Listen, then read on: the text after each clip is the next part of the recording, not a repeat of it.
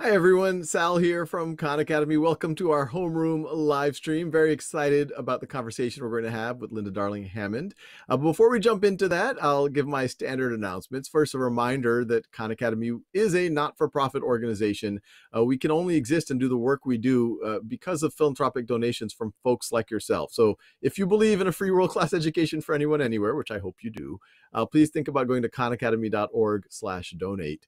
I also want to give a special shout out to several organizations that stepped up, especially as COVID was hitting. We were already running at a deficit before COVID. And as you can imagine, our server costs have gone up dramatically. We're trying to accelerate a whole series of programs and various efforts. And so our deficits only grew. And to help us close some of that, a special thanks, Bank of America, Google.org, AT&T, Fastly, Novartis, and actually the Amgen Foundation as well, and many other supporters, foundations, corporations that have helped Khan Academy get to the point that we could be of service during this crisis.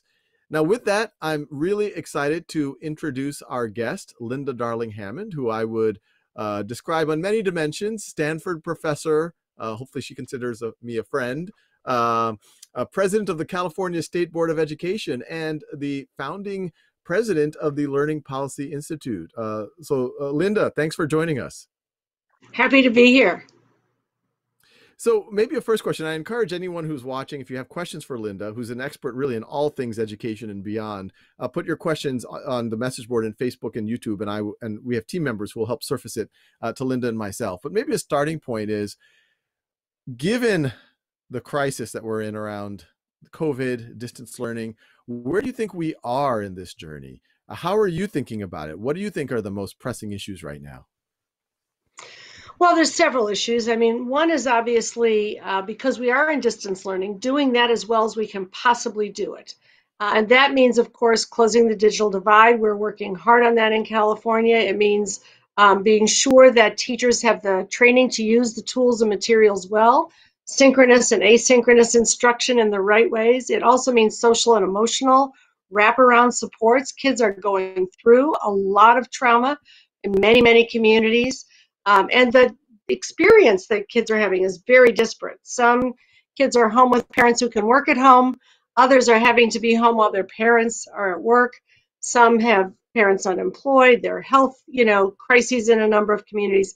So whatever we're doing on distance learning has to have a social and emotional support component to it, figuring out what kids need, making sure that the school resources to support those needs are also available, counseling and other kinds of resources, and then getting solid distance learning mounted. And it's happening in some very creative ways in some districts across the country and certainly in California. And what would you say, given that, and I completely agree, because there's been so much conversation about, do schools open or do they go to distance learning or not, that it feels like there's been a little bit of a gap in clear guidance on what good or even adequate distance learning looks like. Do you have examples of places that are doing it well, that could be emulated by other places, or just general guidelines? We've actually, been trying to do it on our own, so it's good for us to sync up on this. Yeah, well, the California Department of Education just released some guidance this week on distance learning that does sort of summarize what some of the research shows matters in distance learning. And then there are districts across the state that are doing really exciting work.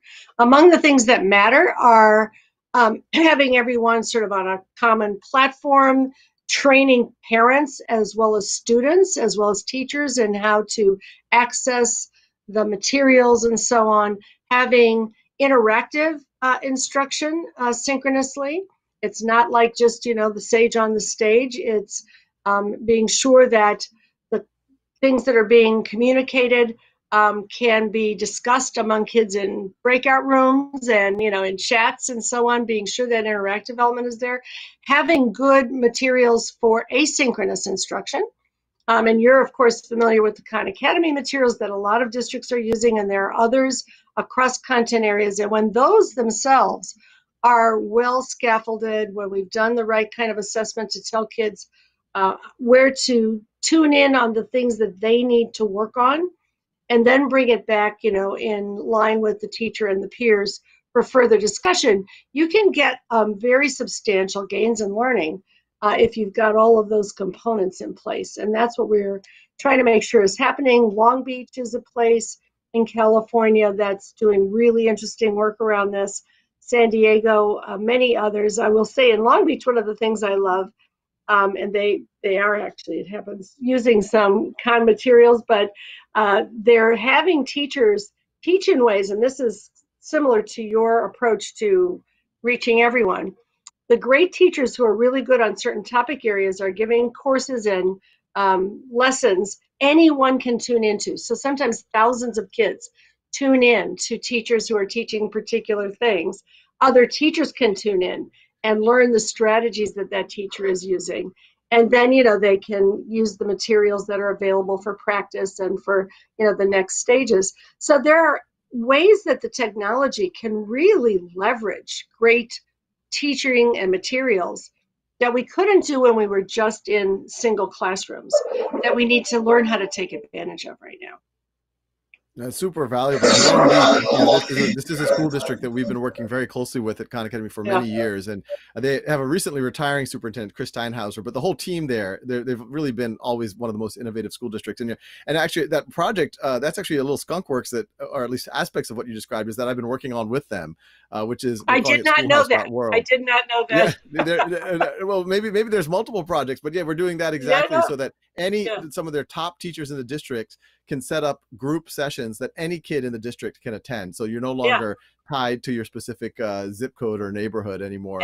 And they've had some where 2,000 kids have shown up because teachers can be famous just like movie stars for the amazing work that they do.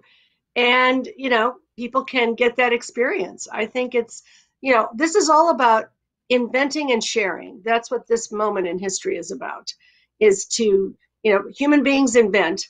That's what we do. We inquire and we invent, and then we've got to share what we're learning.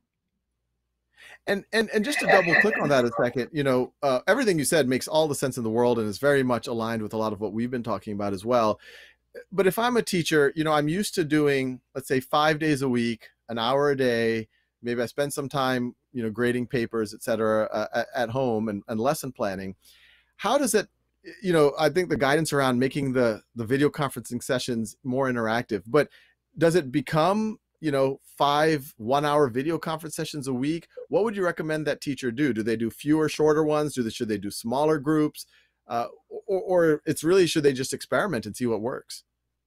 Well, it does depend on the age level of the kids as well as what the kids have had before. So, it's a really challenging thing. And I just want to say this, if you're teaching little kids and you're trying to do it online, that's very challenging because they're squirrely and so on.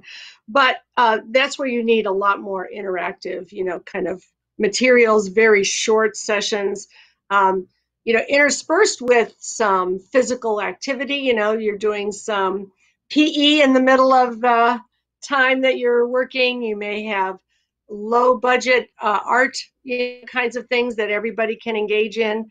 If you're working with smaller kids, for example, in the middle of the instruction where you're also reading to them. But generally speaking, modest amounts of direct instruction, short amounts of that with lots of opportunities for interactions. The Zoom breakout room is a wonderful thing. And when kids get old enough and have been taught how to work in groups, you can pose some information, you can pose the problem, you can pose the question, send them off to work on it and talk about it for a while, have them come back and share their solutions if it's in a math or science context, or their ideas, their decisions in a debate context. You can have them engaged in debates and projects. Some of the asynchronous time can also be done collectively.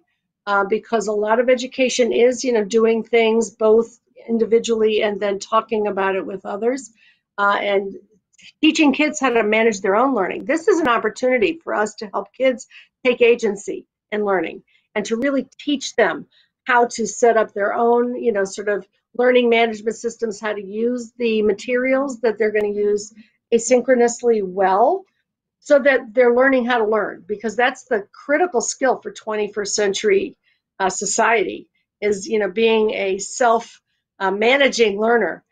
This is the time to get away from transmission teaching, which is I'm talking and you're just writing it down and spitting it back on a test, towards, teaching kids to be increasingly engaged and self-managing in their learning. And we've seen that the schools that are project-based schools, where kids are engaged in doing projects individually and collectively, have had hardly missed a beat in the switch to online, because the kids were already learning how to plan and manage parts of their learning. They were devoted to their projects because they cared about them. They were preparing their presentations. They could present them. Part of the homework sometimes is go present it to your grandparents. I love that kind of homework because I'm a grandmother. And, you want your kids to have audiences for their work. And so they present in a variety of ways, but then the formal presentations at the end of the year, often, to a broader audience. In one case in Oakland, the kids have been working on a safety plan for their school because it was a very dangerous school to get to. Their last end of the year presentation was to the city council, who actually took up some new policies to make it safer for kids to get to school. So when they do go live, they'll have a new path to get there. So I think that's part of it, keeping kids engaged in ways that they really care about and helping them learn to be more and more able to manage their own learning. What's interesting about everything you just mentioned is those sound like best practices, even if we're doing in-person learning. Make the students interact as much as possible, have them take agency, have them apply what they're doing, maybe have an audience to see artifacts of their work. Do you see, I guess, what do you see are what are your biggest fears about the situation that we're in right now? And do you see some silver linings? Maybe one of them is that some of these practices become more mainstream. Well, of course there are fears. I mean, we have a huge equity gap in this country. I mean, it's, we fund schools inequitably. We have a huge income gap. The communities that are being affected by COVID, in the Black and brown communities that have been hit employment-wise and health-wise and, in a variety of ways, those are huge, huge problems that we confront all the time, and they are exacerbated right now. So the other piece of what's needed, and we saw this too, the schools that were community schools that had social workers and wraparound health and mental health services already engaged in the school were able to meet the needs of the families in a much better way. We've got to do that. A lot of districts are doing one-on-one, even socially distanced home visits, where that's needed, as well as one-on-one on the phone and on the Zoom and in other ways to connect with families and be sure that kids are getting what they need. We're going to need distance learning hubs, and San Francisco's putting up distance learning hubs for 6,000 kids where they can come to a place where they can get food and they can get equipment and they can be online, and they can also have counselors and social workers and others to be available to be sure that their whole child needs are being met. So that's the biggest fear, is that we won't step up and be sure that kids are, surrounded with all of the care that they need. But it is happening, and I'm just very inspired by the way that educators and others are stepping up. The silver linings are very interesting because, if you go back to the beginning of March, we had this digital divide where about 30% of kids, 20 to 30%, either didn't have connectivity or devices that they could use at home. In California, we've probably closed that divide by about half. We have $5 billion going out to schools right now as part of the federal money, as well as a lot of corporations, of course, stepped up. A lot of districts went into their reserves and bought computers. A lot of companies are figuring out how to get digital access in much more reasonable ways. We should and could have closed the digital divide by the end of this year. Well, that wasn't going to happen unless we had that necessity. We will have teachers and students and other staff technologically proficient in ways that would not have happened unless we had to do that. And if you think about our economy in California, and I don't mean to leave out the rest of the country, this is true elsewhere also, the technological underpinnings of the economy are growing at an exponential rate. So the fact that we're going to have a technologically proficient populace that cuts across lines of class and income in ways that it wouldn't have previously is, a huge gain. We need to take advantage of it. And people are learning to teach in new ways that we need to capture, understand, share, and take advantage of. That makes a ton of sense, and we're getting a ton of questions here on social media. And one question, and this is a question that I have, I'll add a little bit too, from Facebook. Zahed Zia is asking, "I'm struggling." It sounds like Zahed's a teacher. "I'm struggling on how to perform quick formative assessment in a virtual classroom." For those of y'all who aren't used to the language, formative assessment is assessment as kids are learning, so that a teacher can understand how well they've learned the material and where they might need extra help. And I'll extend that question. A lot of the school districts last year had to just go to pass fail because they're like, it's not everyone has equal access. Even now, I'm hearing a lot of teachers are struggling with Zahed's question, or how do I do assessments in a world where I can't proctor them? And this is all happening at the same time that things like standardized assessments are getting difficult to administer. So is there kind of an information gap that's developing because of this crisis? You mean information about how kids are doing? About how kids are doing and what they've learned and haven't Yeah, learned. yeah. There may be. I do think that we can help teachers with tools for formative and diagnostic assessment. One of the things we did in California, it's on the CDE website, is guidance around using diagnostic and formative assessments. And we've approved in the state about probably a dozen different formative and diagnostic assessment tools and programs that people can access. Some districts are using them regularly so that you can see where kids are on a regular basis. A lot of them are very short assessments. The Smarter Balanced assessment system has all kinds of formative and interim assessment tools. They're freely available to every teacher, public and private schools, that you can burrow in on a topic area to see where kids are kind of, in a domain as well as more broadly. And so we want teachers to get familiar with how to use these tools. They don't require proctoring. They don't require, some special testing context. They just require the time and the tools right there for kids. And then you can guide your instruction accordingly. And they usually scale across the entire K through 8 or 12 scale of progress. And then you can figure out what materials you need to use. The other thing, of course, are formative assessments that teachers would do themselves. And it's a little harder, perhaps, when you've got a video screen of kids, to check for understanding. But you can use the chat box. You can use exit tickets out the door at the end of the class and say, answer this question. Tell me what you understood or what you didn't understand. And begin to get those kinds of tools directly in the mix for the way in which the learning takes place. And how would you handle assessment in terms of even giving students grades? For maybe the K through 8 crowd, that's not as important. The grades are a little bit lower stakes, but obviously as you go into high school, folks really start caring about grades, especially as it shows up on their transcripts. It's being used for things like college admissions. Should a teacher think about it? Authenticating students? Should they just go to a real honor code? Are there ways to ensure that there isn't some shady behavior going on? Other people taking the test or getting help, things like that. Well, I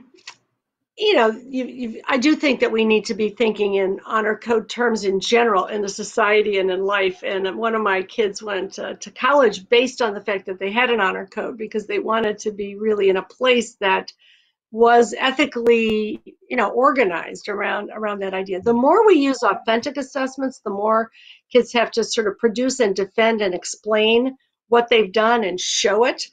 The less you have to worry about cheating. It's kind of like the driver's test in the DMV. You might be able to figure out how to cheat on the multiple choice test, but you got to get in that car and you got to drive with the driver and show that you can do all the things on the driver's test. Now in New York, they have a higher standard because you have to parallel park as well as everything else. But it is authentic. And I think the more we work with authentic assessments of learning that kids present and defend, the more you can see that they've really learned it.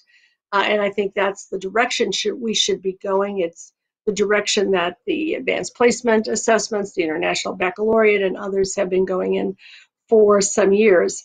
In terms of grades, my view is that we should always be honoring the learning.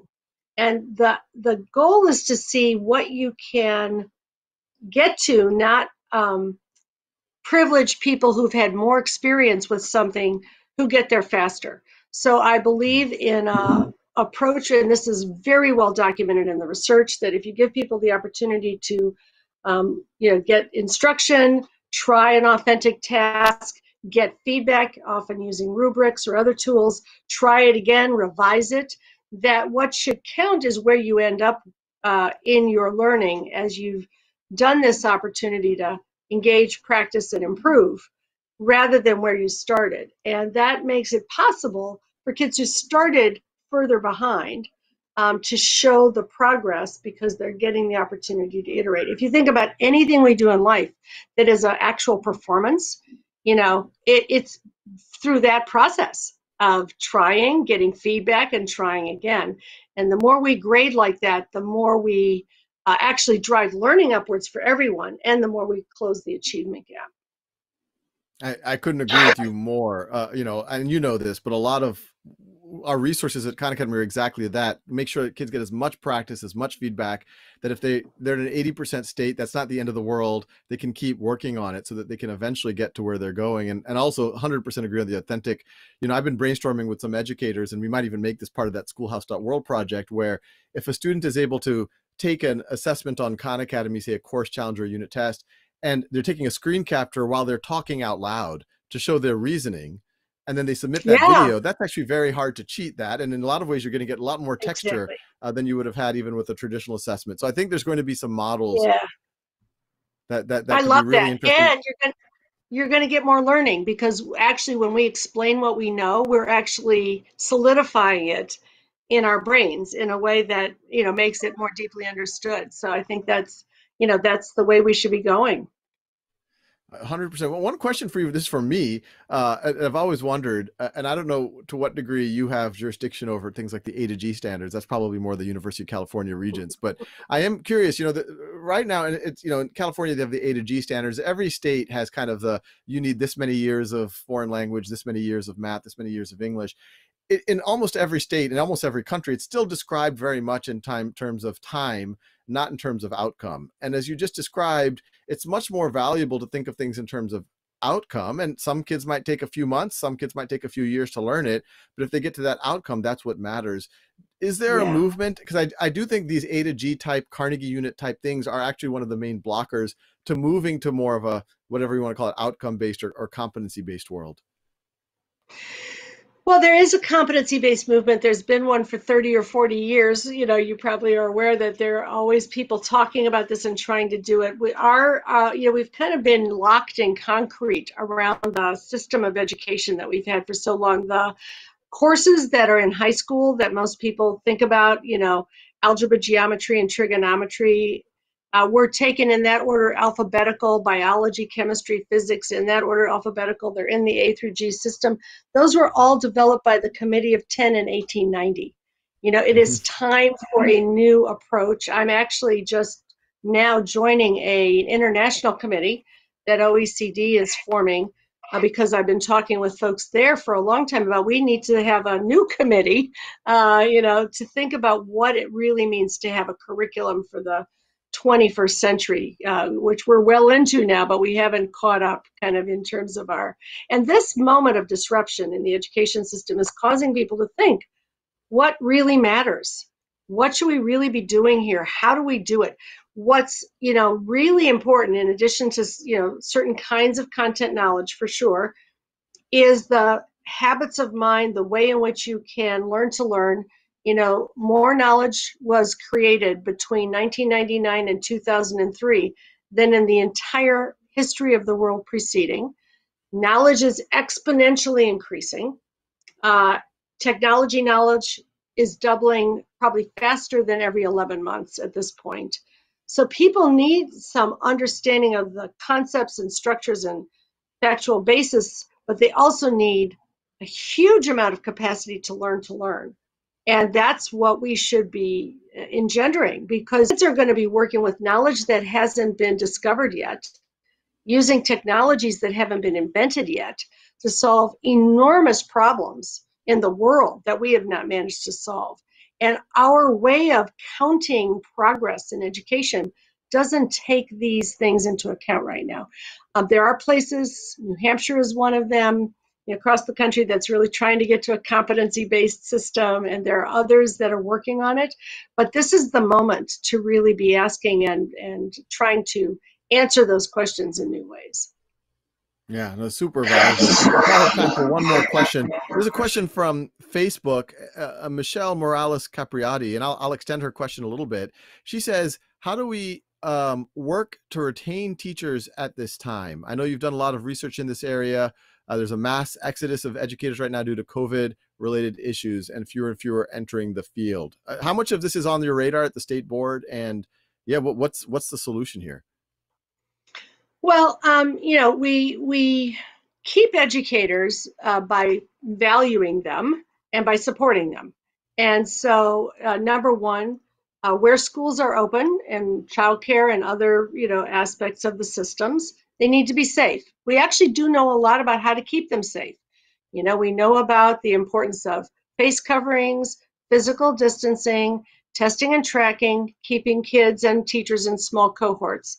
And in the countries that have kept schools open safely, they've been very diligent about those things.